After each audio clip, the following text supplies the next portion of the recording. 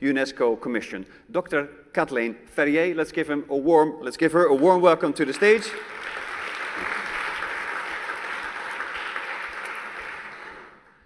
Hello, Kathleen, how are you? I'm very fine on this great day. It is a joyous occasion, yes. Would you do us the honor and say some opening addresses, please?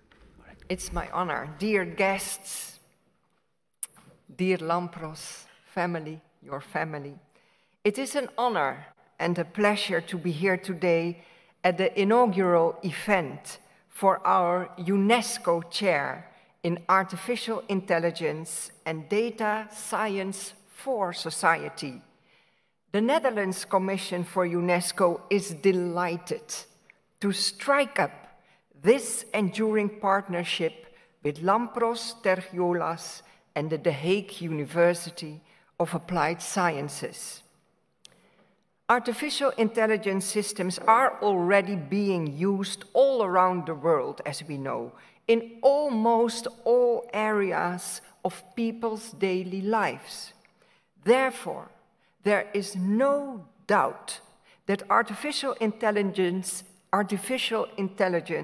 will continue to change and to shape our societies like few technological innovations have done before. It often does so in ways that are beneficial. By applying deep learning algorithms, for instance, medical professionals can be assisted in interpreting CT scans. Another example are automatic subtitles, which are rapidly making films and TV series more accessible to non-native speakers and to people with hearing loss. In this way, artificial intelligence helps to promote intercultural dialogue. But the use of artificial intelligence have negative effects too. On social media, bots are spreading disinformation and even hate speech. The environmental impact of artificial intelligence is also a concern. While a robot hand may be able to solve a Rubik's Cube, the energy used in solving the task is equivalent to what a nuclear power plant produces over the course of 3 hours. Last year, UNESCO's 193 member states adopted the recommendation on the ethics of artificial intelligence. Because artificial intelligence is changing, not just the Netherlands, but the entire world, it was high time for a global ethical framework on artificial intelligence. The UNESCO recommendation takes a comprehensive look at the impact artificial intelligence systems can have on our societies and individuals, the impact it can have. It encourages member states and other AI actors to make sure that artificial intelligence applications have a positive impact on humanity and to take great care to develop and use tools that are in themselves already not a threat to fundamental human rights. Within this context, data and its openness will serve as fundamental inputs to open new frontiers for artificial intelligence, but also to ensure the transparency and ethical grounding of artificial intelligence solutions. And I'm really happy to note that the chair has already started to work with the communication and information sector of UNESCO to advance the frontiers of data and openness of data to foster stronger access to information. The recommendation takes a holistic approach, covering areas such as education, culture, labor and health. Crucially, it stresses the importance of bringing together many different societal stakeholders when discussing the ethics of artificial intelligence. Only such an inclusive approach will guarantee that we develop applications that are credible, safe, and transparent. The chair of AI and Data Science for Society is ideally positioned to play a leading role in the uptake and the scaling on human-centric, fair, and open AI. It is part of an institution, the Hague University of Applied Sciences, which has been, and it was said already, a UNESCO school for over a decade.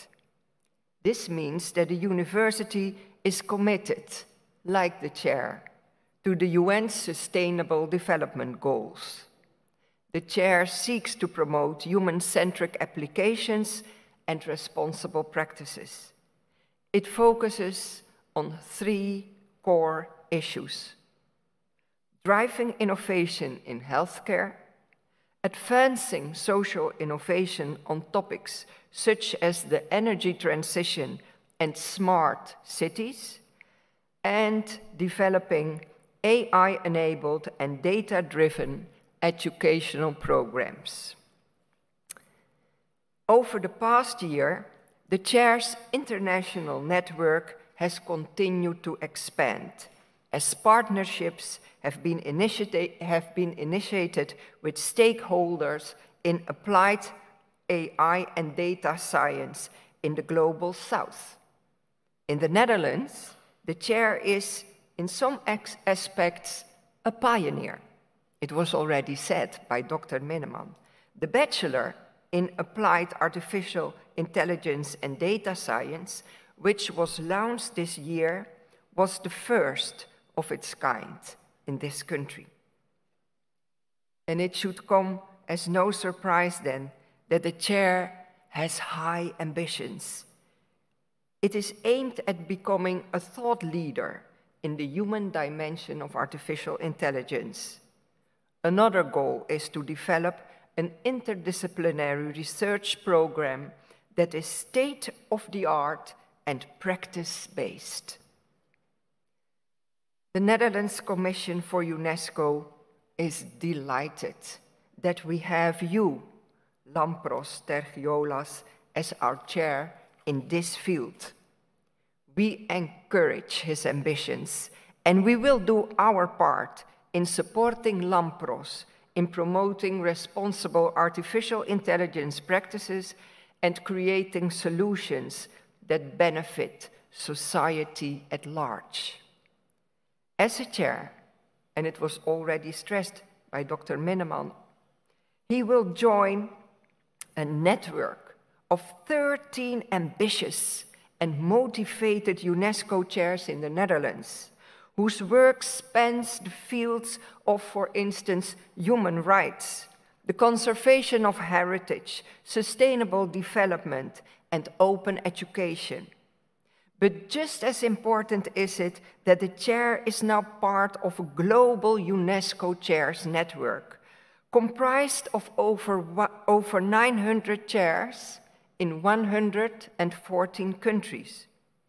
A number of these chairs, as well as the team at UNESCO's headquarters in Paris, have a special interest in the ethics of artificial intelligence and will undoubtedly prove to be a valuable contact to the chair at the Hague University of Applied Sciences for the years to come.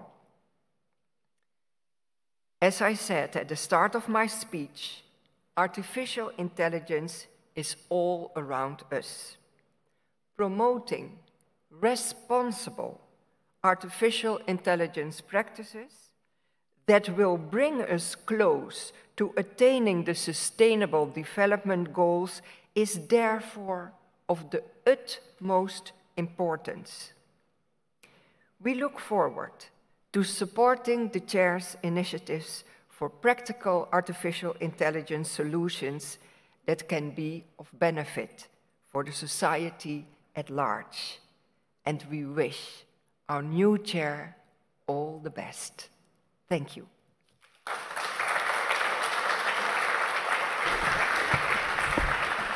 Thank you, Dr. Ferrier.